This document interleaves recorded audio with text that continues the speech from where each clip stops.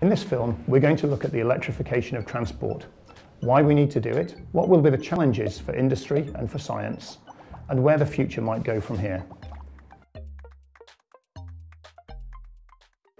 So around a third of our personal transport is for social and leisure, about a quarter of it is for shopping and family errands, about a quarter of it is for business, and the remainder is for education. That's typically taking kids to school and back.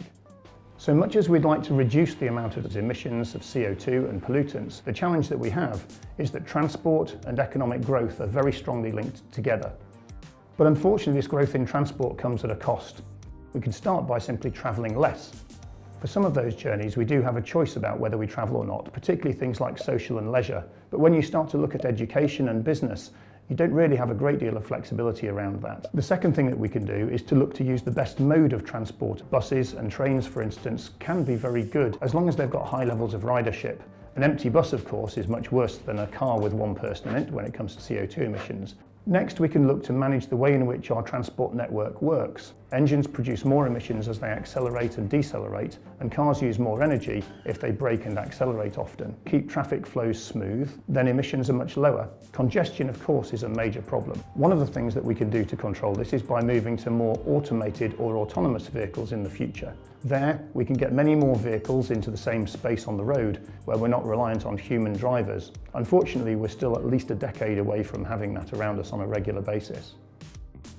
We must improve the technologies that we put into the vehicles we use to make them lighter, and we need to make them have lower drag so that they use much less energy. Next, we must improve the powertrains of our vehicles. We need to move away from diesel and gasoline engines, which produce emissions and are not terribly efficient, to those which are electrified, so that we can use the reversible qualities of an electric motor and a battery to make the vehicle use less energy.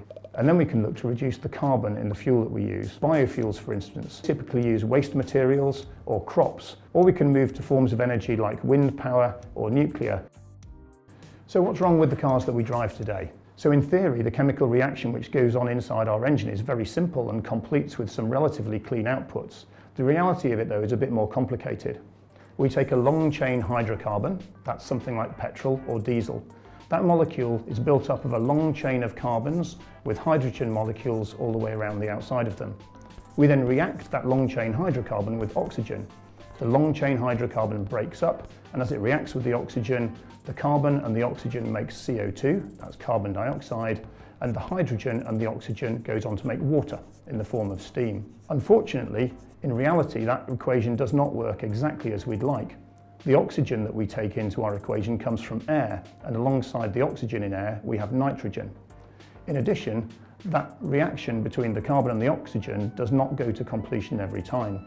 So sometimes instead of having CO2, we might have carbon monoxide, or we might have hydrocarbons in the form of soot or particles coming out from the equation. The nitrogen in the air can then also react with the oxygen. That's what produces oxides of nitrogen, or what's commonly called NOx, which contribute to poor air quality, smog and respiratory diseases. So the next problem that we have with our car engine is that it's much bigger than you might think it needs to be. It only actually takes 15 kilowatts or 20 horsepower to drive a typical family car at constant speed at about 70 miles an hour on the motorway. And yet you'll see that the minimum engine size you can buy in most cars is about 80 or 90 horsepower. And the reason for that is quite simple. We don't just drive cars at constant speed. We want the ability, when we put our foot to the floor, to be able to accelerate safely out of a junction, and that means that we have to have a large engine in order to give that performance. The reality, of course, is that we spend most of our time in that car driving at relatively low speed with gentle throttle positions. What you can see from this graph is that the contour lines which show fuel efficiency demonstrate that the most efficient point to run the engine is at quite high load, which means with your throttle position relatively open, and at relatively low speed. That condition's a really unusual one to drive at. You might get to it if you put a caravan on the back of your car and drove up a steep hill for a long period of time. Most of the time we operate down here at light throttle positions and low speeds, and unfortunately you can see that that's in the least efficient parts of the engine's operating map. Next, we can use the fact that we've got an electrical network on board the vehicle to take some of the accessories that were previously driven by the engine and have them driven from that electrical network. At the moment, things like fans and water pumps and air conditioning systems are driven by the engine. And because the engine speed varies as we drive, we have to size the system so that it works perfectly well, whether the engines are idle or whether it's at very high speed. That tends to mean that either we're wasting energy when the engine's running at high speed, or we're having a very large pump or fan or device so it still works efficiently at idle. If we take that system off the engine and instead drive it electrically, we can make it smaller and we can drive it only when and to the extent that it's needed. It also means, of course, that we can turn the engine off when we're sitting at traffic lights or when we're stationary in traffic. What we're doing is gradually making the engine smaller and then using an increasing size of electric motor and battery to fill in the gap. Here, the battery is a 12-volt battery.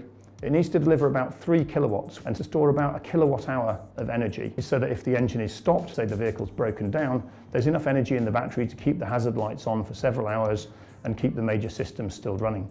As you make the engine smaller, we move to something called a mild hybrid. Typically here, we'll have an electric motor of about 10 to 15 kilowatts alongside our engine.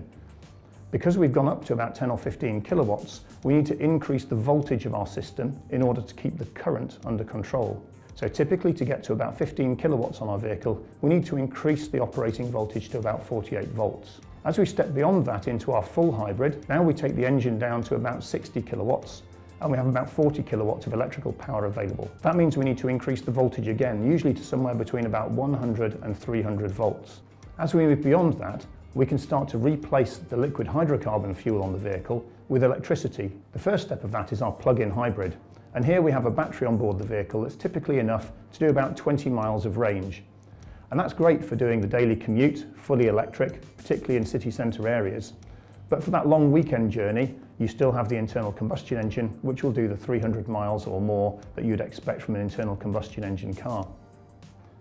And beyond that, we move through our range extended electric vehicle and up to our electric vehicle, where we do away with the combustion engine completely, and now all of the traction is provided by the electric motor, around 100 kilowatts. Now at this level of power, we have to increase the voltage of the battery to somewhere between 300 and 800 volts in order to keep the current down and keep the losses under control. Our motor now is about the same size as the engine that replaced it. So part of the reason that we don't jump from the top of this diagram straight to the bottom is that as you take each step in the electrification journey, the cost of the system, the cost of the components goes up.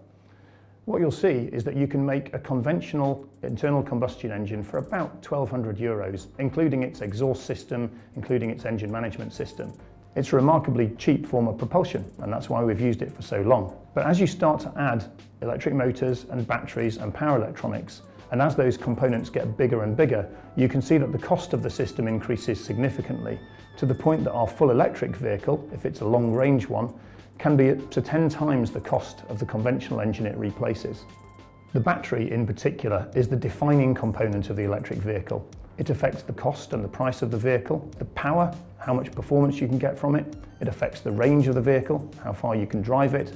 It even affects the life of the vehicle. And the really good news is that thanks to research over the last decade or so, this technology has become much cheaper and much more capable. To put that into numbers, if we'd been making this video in 2010, I'd have been talking about battery costs of the order of $1,000 a kilowatt hour, when today they're more like 150. So that's almost a tenfold reduction in price.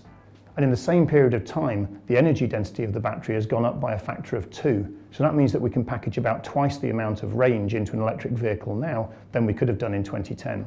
And in the future, it's not just the technology of the batteries and motors and power electronics that will get better. We'll also start to design our vehicles differently. The infrastructure for charging vehicles is still a little sparse. As that improves, you might logically expect the ability to stop at a service station and charge it very quickly, maybe in 6 or 10 minutes. At that point, we can make the battery in the vehicle smaller, lighter, and cheaper. As we start to be able to access transport in different ways, there'll be roles for small, light vehicles that are used for commuting and in city centres. So you'll see a number of concepts coming out already from manufacturers that look like this. But I think as that problem gets cracked, it will really open up opportunities for public transport as well as for short distance personal transport.